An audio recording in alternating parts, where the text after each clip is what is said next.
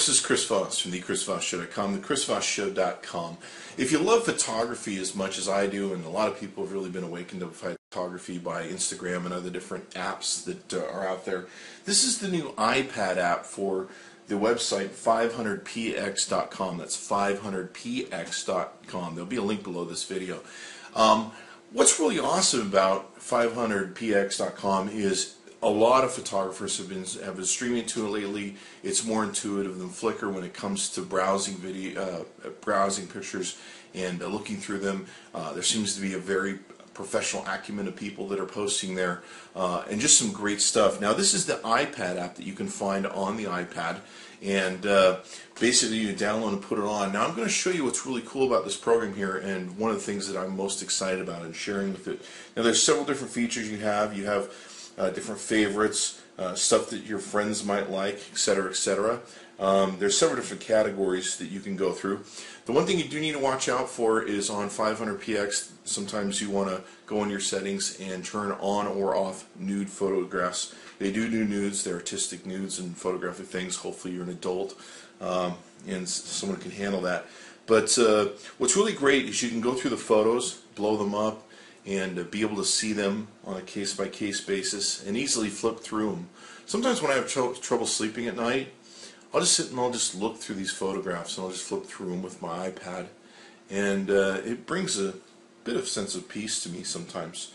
So let me tell you what's really cool. I just bought a 1080p HD TV, and the 500px, my iPad, is hooked into the 1080p TV. I'm going to show you why that is. This is really cool.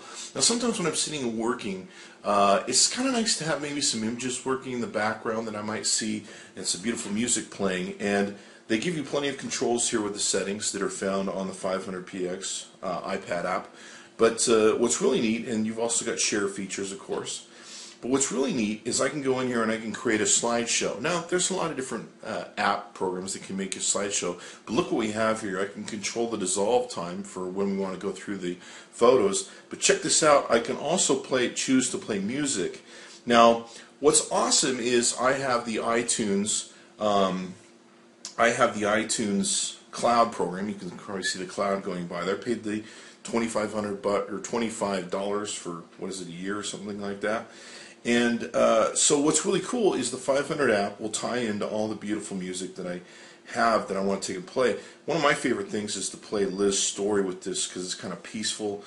If you're not familiar with Liz's story, she has some very beautiful music. But let me show you how wonderful this is. This is playing through my big screen HD TV, and this can just play in the background. Maybe you're making dinner, or you know, doing something that you maybe don't want to really be involved with the TV, but if you see something beautiful and listen to something beautiful, it can kind of give you a peaceful sort of environment in your surroundings, what you want to enjoy. So let's take a look at that.